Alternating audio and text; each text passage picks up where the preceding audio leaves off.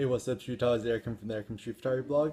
I am going to give you guys some tips on how to shoot street photography on a film Leica, and as promotion, buy film notes. Buy books, not gear, and also buy a film Leica camera because they'll make you happy for the rest of your life and you will be awesome. Just kidding. So go to Eric Kim blog, go to the store, buy film notes. Anyways, okay. So first things first. Why buy a film Leica? Unfortunately, I'm sorry guys, by buying a film Leica, it's not going to make your penis size bigger. It's not going to make you a better photographer, but you're going to make really nice photos with the Leica and shooting selfies with your cappuccino. The biggest reason why you should or might buy a film Leica is this ultimate form of simplicity and minimalism.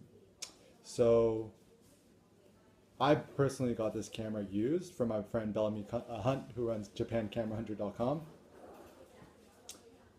I think the film Leica MP retails brand new for $5,000.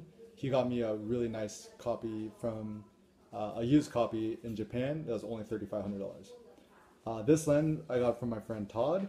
I think I also got this lens used, and you could get a 35mm f2 Summicron Leica lens. I think you get it used for about maybe like $2,000. So obviously very expensive stuff, but to me it's a better investment to buy one of these. In theory, own it for the rest of your life, then upgrade your whatever cameras every 5 years or so.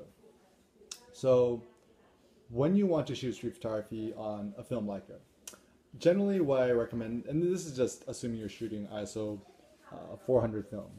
So the first thing you want to do is, I recommend, keep it at f8. The reason why you want to shoot at f8 is that f8 is a good distance for shooting street photography because you allow yourself to have a fast enough shutter speed, but at the same time you have a lot of depth. The biggest mistake many of us make in street photography is that we try to shoot everything wide open at f2. If you want to make better images, keep it at f8. So f8 and be there. And the only thing you have to change is actually the shutter speed. So some sample example settings if you're shooting street. On a bright sunny day, ISO 400 film, keep it f8 down to the second, right? If you're shooting indoors, you want to shoot wide open, so like f2 or 2.8, whatever your camera has. And what I'd actually recommend is shoot it at about, if you're shooting indoors, it's always better to overexpose than underexpose, either 15th of a second or 30th of a second, depending on how dark it is. Assuming, once again, you're shooting during the day. So if you're shooting your subjects in the shade, generally 60th of a second is good, or 1/25th of a second. And if you're photographing during sunrise or sunset, aka golden hour, usually 2/50th of a second is good. Obviously these are not perfect settings, but they work for me. And when it comes to shooting with a film Leica, and obviously this tips apply to any camera or film camera, whatever, the reason why I like this lens is that it has this focusing tab here. So the benefit of the focusing tab is, even if I close my eyes by feel, I know how to focus it. So usually, ergonomically speaking, take your finger, put it under here. Don't do that, this little knuckle thing people do. It's kind of dumb. Keep it like this. And you can see if this is dead center, on the top, it's pre-focused to about roughly 1.2 meters, which is also about 2 arm lengths away. So when you're shooting street, keep it pre-focused to 1.2 meters in the center, right? 45 degrees to the left is close distance. 45 degrees to the right is far distance. And if you actually guys read this, these little marks on the camera, you can see if you shoot at f16, everything from, let's say you're pre-focused to 1.2 meters, right? If you're shooting at f16, everything from about 2 meters all the way up to let's say 1 meter is going to be in focus if you're shooting at f16. If you're shooting at f8, you can see this little line here is everything from about 2.5 meters up until 1.5 meters is going to be in focus. So obviously the smaller your f-stop, or sorry, if you shoot at f16, you'll have more depth of field than shooting at f8. But f8 is a good general default location.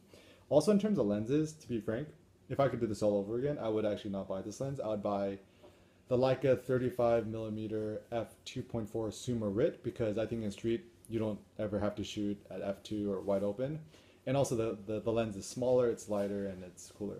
The reason why I actually bought the black paint film Leica MP is that the more you use it, there's something called brassing. So you use it and then the edges become brass. And to me, aesthetically, this is beautiful. It shows a nice wear and patina. So you can see the bottom of my Leica MP.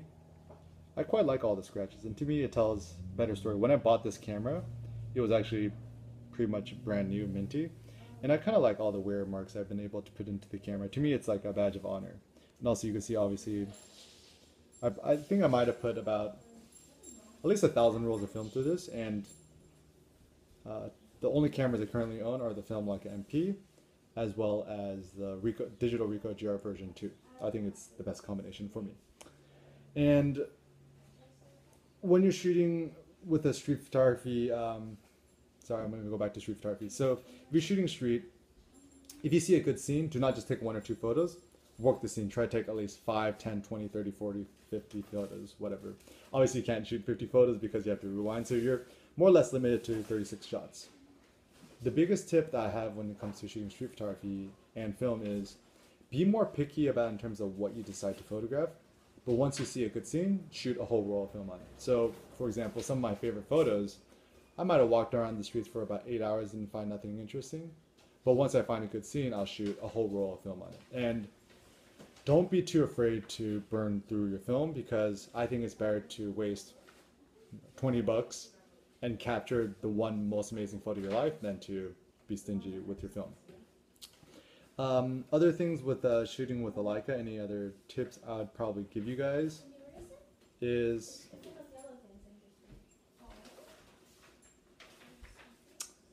don't start off by buying a film Leica. Start off by just buying a point and shoot film camera, using the used. I'm sure you have a used film SLR camera somewhere staying at home. My good recommendations for other film cameras is, these are based on my friend Bellamy Hunt, aka JapanCameraHunter.com. The Nikon FM2, great camera. In terms of point and shoot cameras, the Contax T2 is probably the best bang for the buck. I personally really like the Contax T3 camera. It's a little point and shoot. It's a little bit smaller, but the aperture blades in the front that open and close, they often get stuck, and so I've had to get mine repaired twice, so I don't recommend that camera anymore. Don't buy film Ricoh GRs anymore because they're all going to break, and it's kind of a waste of money. If you have fuck you money, which means you're very rich and money doesn't really matter much to you, I would actually recommend get a second-hand used film MP, even if you're rich, because honestly, once again, the coolest thing about owning a film Leica is having these wear marks, and it's kind of like having battle scars, and I think that's just way cooler. And let's see, what's some other notes, some other tips I have from film notes. So in the back of film notes is actually quite interesting because you could have different film assignments and you could track your progress, whether you like the shots or not. There's also lots of really practical assignments, but I'm going to skip to the back to see some other practical film photography assignments that you guys could do. Because I think when it comes to shooting film, the hardest thing is to just kind of stay inspired. So, actually no, sorry, I'll skip ahead. So look at this sheet here on the back, quick tips. So for film, it's always better to underexpose than overexpose because film, you can't really blow out the highlights. When you're shooting indoors, shoot wide open, very common sense. And also shoot a scene 25% more than you think you should. So even if you're shooting film, you see an interesting person or a scene, let's say you end up taking 5 photos of the scene, push yourself and shoot 25% more, so shoot 2 more images.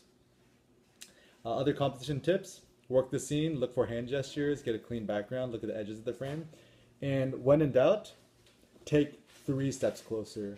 Often the biggest mistake we make in our photography is that the background's too messy. So learn more, pick up first edition of Film Notes. Thanks to Cindy and the crew for making it.